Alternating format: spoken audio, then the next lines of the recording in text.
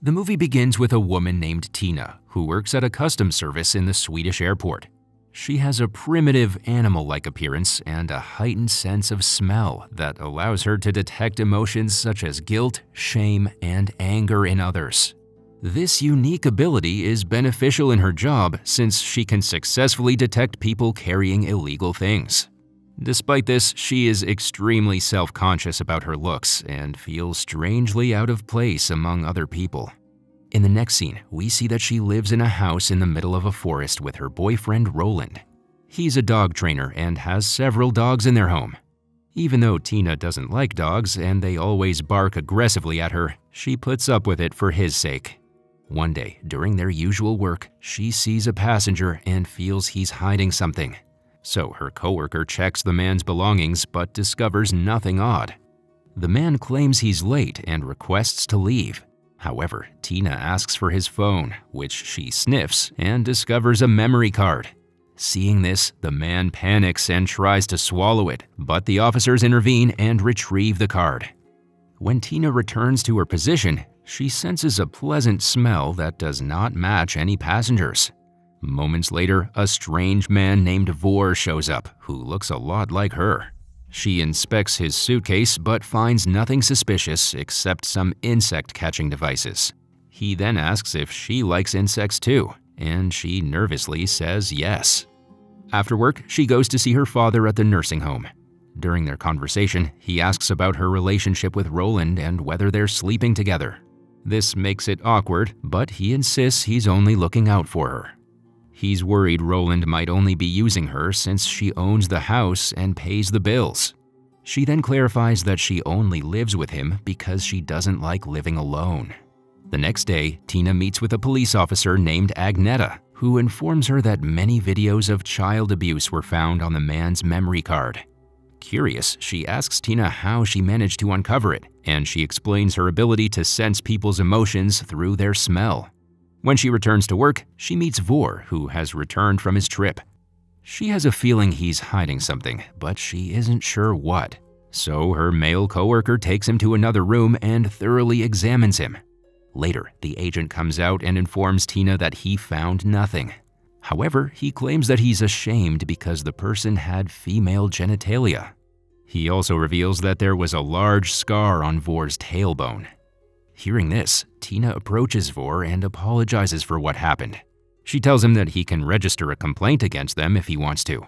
However, he doesn't seem to mind and says that he travels a lot and rarely stays in one place. Before leaving, he gives her the address of the hostel where he's now residing. Later, Tina goes to see her father and asks about the scar on her tailbone. He explains that when she was 3, she fell from a tree and got hurt on a rock.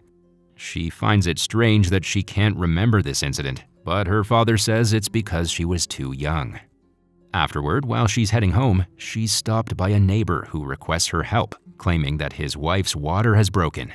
So Tina drives them to the hospital and returns home. Later, while she's sleeping, Roland approaches her and tries to become intimate with her. He claims that he has needs as well, and they should at least give it a try, but she refuses and pushes him off the bed. The next day, Tina goes to see Vor at his hostel, where he's collecting maggots. She says she was just passing by and spotted him, but he doesn't believe her. He then starts eating the maggots and asks if she wants one, but she refuses. However, after some persuasion, she eventually eats a maggot, which she finds delicious. She then asks about his hostel, and he admits it's not that good, but he doesn't have other choices. In the evening, she brings Vor to her home, and upon seeing them, the dogs start barking loudly. However, Vor growls aggressively at them, which scares the dogs and quiets them down. Inside, Tina introduces him to Roland and announces that he will be their paying guest. Roland isn't thrilled about the idea, but he has no choice but to agree. Following this, she guides Vor to a small room where he will be staying. During their talk, he notices a scar on her face and asks how she got it. She claims she was struck by lightning, and hearing this, he also shows her the scar on his chest. He then moves closer and tries to kiss her, but she becomes nervous and leaves. The next day, Tina is with an undercover cop to discover other members of the pedophile network. Soon after, they observe a man entering a building, and she smells guilt and perversion in him. So they pursue the man and end up outside his apartment door. As they glance inside, the man opens the door and begins shouting at them. Tina explains that they accidentally got the wrong apartment, but the man threatens to call the cops. They apologize and proceed to leave, when suddenly they hear a baby crying from inside. Upon reaching the station, they inform Agneta about what happened. They claim to have heard a baby crying inside, but there's no record of that child in the documents. Tina says she's confident that they're violating infants in there and should take immediate action. However, Agneta asks her to wait and says they can't arrest him without concrete evidence. In the following scene, Tina and Vor are walking together when she explains that, as a child, she believed she was special like fairies. However, as she grew older, she understood that she was simply a human with a chromosome defect. He assures her that there's nothing wrong with her, but she claims that her organs are deformed and that she cannot have children. Afterward, Tina is with her neighbors who recently had a baby. At that point, Vor arrives, claiming he was looking for Tina since he needed the saucepan. Upon seeing the newborn, he becomes very excited and sweetly interacts with the baby. That evening, we see Vor in his room, screaming in pain. He then goes into the forest and pushes himself with all of his strength. Moments later, we figure out that he is giving birth to a baby. The next day, Tina and the cop return to the building and they discover that the suspects have gone outside. So they quickly break into the empty apartment. There, they discover a baby crib and Tina smells something foul. She soon discovers a trophy, and inside it, there's a camera. They check its contents and are horrified to see footage of an adult violating an infant. Afterward, they present the evidence to Agneta, and the apartment's owner is immediately arrested. However, he tries to deny that the camera belongs to him and claims innocence. Sometime later, Tina is at home when it starts to rain heavily. Vor also arrives, and both get scared of the lightning. So they hide under a table and hold each other during the thunderstorm. After the rain stops, the two venture into the forest and get closer. They start to growl and kiss each other. Tina says that her private parts are deformed, but he does not stop. Moments later, Tina is shocked when a male organ emerges from her groin. Following this, they end up making love for hours. In the evening, Vor finally discloses to her that she is not a human, but a troll, just like him. He explains that they belong to a different species, who used to be tortured by humans in the past. Vor mentions that there's a community of trolls in Finland that tries to survive away from the civilized world. He then asks if she wants to go with him to Finland, and Tina agrees. Over the next few days, the two have fun making love and bathing in the lake. One evening, Vor tells her that one day, trolls will take revenge on the humans. He reveals that his parents were subjected to several experiments in the past and eventually died, leaving him an orphan. Tina then tells him that she recently helped cops in capturing a pedophile who appeared to be normal on the outside. Hearing this, he states that the human race is a dangerous disease and they hurt their own offspring. Tina insists it isn't true because her father is a good man, but he claims her father has been lying to her all along. The next day, she visits her father at the nursing home and demands to know about her biological parents. He tries to dodge her questions, but she gets angry and accuses him of causing her insecurity throughout her life. Due to her shouting, he gets very scared, and soon a nurse arrives and asks Tina to leave. When she returns home, Roland's dog begins barking at her aggressively, so she angrily growls at the dog, causing him to shut up. Seeing this, Roland gets very annoyed and asks what happened. However, Tina frantically throws the TV outside the home and kicks him out as well. Later, she talks to Vor and discovers that he has placed tapes inside the fridge. She asks about it, but he explains that some things should remain private. She then informs him that she kicked Roland out, and Vor seems happy about it.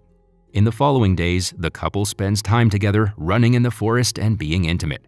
Tina informs him that from now on, she wants to accept reality and live her true self. In the next scene, Vore isn't home, so Tina goes to his room and unlocks the fridge. There, she discovers a box which contains a strange infant. This frightens her, so she hastily places the box in the fridge and leaves. The following day, the main perpetrator of the pedophile ring is supposed to lead the police to the criminal who provides the abused babies. All of a sudden, a moose appears in front of their car, forcing them to halt. During this time, someone drags the pedophile guy out of the car and brutally murders him within seconds. When the police step outside, they find nobody there except the dead guy on the ground. Soon after, the emergency team arrives along with Tina, who is horrified to see the dead man. She returns home and angrily confronts Vore about what happened. He admits that he had to kill the guy since he did not deserve to live. She then asks about the baby in the fridge, and he replies that it's known as a Hisi, which is a dying troll embryo. Though it looks like a human baby, its body is mud-like, and they don't experience sensations and only eat and sleep. He claims they don't survive long, so he transforms them into human babies and swaps them. Hearing this, Tina questions what he does with real human kids, and he reveals that he sells them to pedophiles. It is part of his retaliation as a troll against the humans who tortured his species. Tina is horrified and claims that it's very evil behavior, but he says that humans should suffer as much as trolls do. The two then get into a heated argument, and Tina eventually leaves and heads to the forest, where she eats some worms. Sometime later, she hears commotion from her neighbor's house and goes to check. The neighbors explain that their baby was attacked while they were outside. She sees the infant and notes that it looks like his Hisi in the fridge. She realizes that Vore swapped their baby with the Hisi, which he purposely made to look like their child. Following this, she rushes to Vore's room to confront him, but he's not there. Instead, she discovers a note where he states that he's leaving for Finland and invites her to join. In the evening, she meets him at the ferry he's taking, and Vore is delighted to see her. He proposes that they should stay together and continue with their species. However, she refuses, saying that although she's not human, she does not like the idea of hurting them. After all, she was raised by a human, and she believes that not all people are evil. Just then, cops arrive, and it turns out Tina had summoned them earlier. They quickly arrest him while he tells Tina that he will see her soon. Moments later, the handcuffed Vore manages to escape by jumping overboard into the water. The police immediately start searching for him, but his body is not found. The next morning, Tina's father arrives home and finally admits that he is not her biological father. He explains that years ago, he used to work as a janitor at a psychiatric hospital where her real parents underwent various tortures and experiments. Feeling bad for Tina, he chose to adopt her and raise her as a human. He then discloses her real name, Reva, which was given to her by her parents. He informs her that her troll parents are dead and gives her the location of their graves. Later, Tina drives to the old hospital where she discovers her parents' graves and becomes emotional. A few months later, Tina finds a package on her porch containing a troll infant and a postcard from Finland. Realizing the baby is hers, she follows the natural instincts of any living being and decides to raise him. In the final scene, she's seen feeding insects to her baby and embracing his natural behavior.